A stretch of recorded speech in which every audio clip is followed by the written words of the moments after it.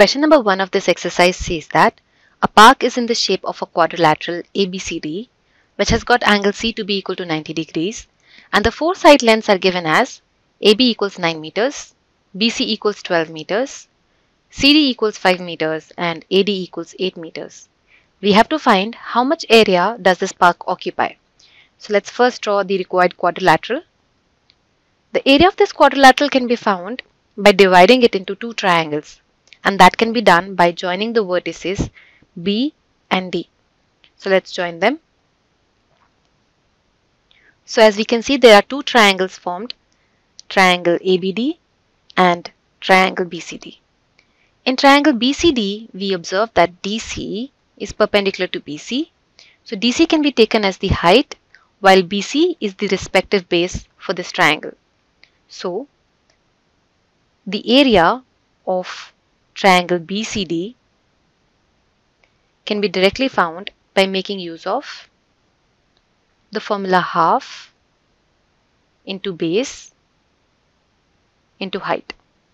Let's substitute the values. So we get 1 by 2 times 12 meters times 5 meters. So that on calculation gives us that the area of triangle BCD equals 30 meters square. Now that we have found the area of triangle BCD, our next step is to find the area of triangle ABD. But for that we first need to find the length of BD, and that can be found by making use of the Pythagoras theorem,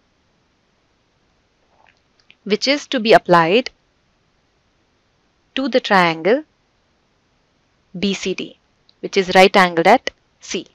So in application we write BD square equals BC square plus CD square. So let's substitute those values and we get 12 square plus 5 square. That comes as 144 plus 25. On addition, we get that as 169. As we know that 169 is the square of 13, we can write that BD equals 13 meters in length. Now that we have found out the length of BD, we can find the area of triangle ABD. But as we see that the height for this triangle is not given, we will have to make use of the Hurons formula. So let's write that first. So by Hurons formula, we can find the area A of any triangle by writing under root S times S minus A times S minus B times S minus C, where S is the semiperimeter for a triangle and ABC are the three side lengths. We will have to find the semiperimeter for triangle ABD, and that can be found by adding up the three side lengths and dividing it by 2.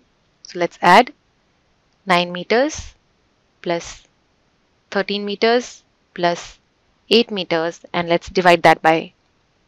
So that we get that as 30 meters divided by 2. So we can say that the semiperimeter S for triangle ABD equals 15 meters. Now that we have found the value of the semiperimeter, we can substitute these values back into Hurons formula and can find the area of triangle ABD as under root 15 times 15 minus 9 times 15 minus 13 times 15 minus 8. That on further calculation gives us under root 15 times 6 times 2 times 7 meters square. That on further calculation comes as 6 root 35 meters square, which is approximately equal to 35.496 meters square. Now that we have found the areas of the two triangles, the area of the quadrilateral can be found by summing up these two areas. So let's do that. Area of quadrilateral A, B, C, D will be equal to the sum of the areas of triangle ABD plus area of triangle BCD. So that will be equal to, by substituting the values, 35.496 plus 30, which is equal to 65.496, which is approximately equal to 65.5 meter square. And that is the area of the park. To learn more about how QMath can help you crack school and board exams, explore QMath Leap, a live online classroom program run by highly experienced and committed teachers.